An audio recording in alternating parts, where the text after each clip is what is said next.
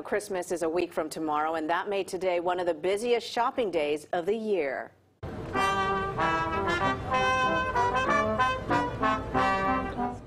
Lots of shoppers hitting the streets in Union Square on the so-called Super Saturday.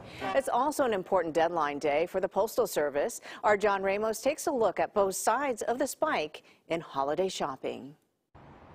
The last weekend before Christmas has traditionally been a busy time for last-minute gift buyers. But the economy has changed, and it looks like holiday shopping has changed right along with it. Actually, it's probably not fair to call this last-minute buying. With a week before Christmas, the shoppers at Sunvalley Shopping Center in Concord enjoyed a leisurely day of retail exploration. But as he sat outside waiting, Chris A. was counting the minutes. I don't want to say I'm an impatient person, but you know, who wants to do with like... But you are outside here waiting for them to finish. I'm outside waiting for someone to finish, so I'll bite the bullet. It's before the sun turns dark in about like 2 hours, so I mean... Inside, it was business as usual.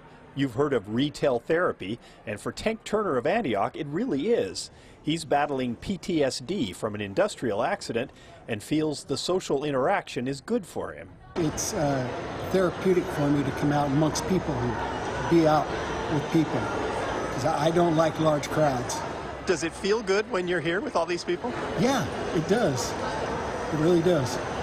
But while it may feel like a lot of people to Tank, others have noticed a real difference in the dwindling size of the Christmas crowds. It's been a while since I've been here around Christmas, and I'm finding that it's just much more empty than before, and I was, concerned about how crowded it was going to be. I came up, saw plenty of parking spaces, and thought, oh, I guess everyone is kind of transitioning to online.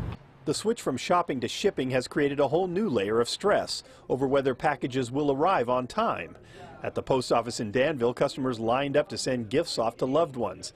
Danielle Chang discovered that the deadline for regular delivery had passed, and only the pricier priority mail had guaranteed delivery by Christmas. Well, they're good friends, good family, so if it gets there a day late, I think they'll be okay with that, but, depends on the cost difference.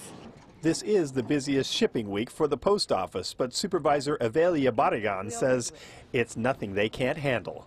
You have time, come on. Yes, we're waiting for you. We're waiting to serve you.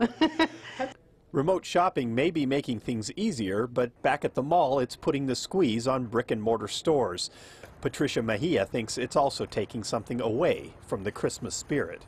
Because I feel like it's not the same. Like, you just go on the computer, you click a few buttons, and then you got what you need to get, but it's not the same experience as going and picking out and choosing what you want for your loved ones. For many, the hustle and bustle of holiday shopping has been replaced by the click of a mouse. It's now possible to get ready for Christmas without ever leaving your house. But where's the fun in that?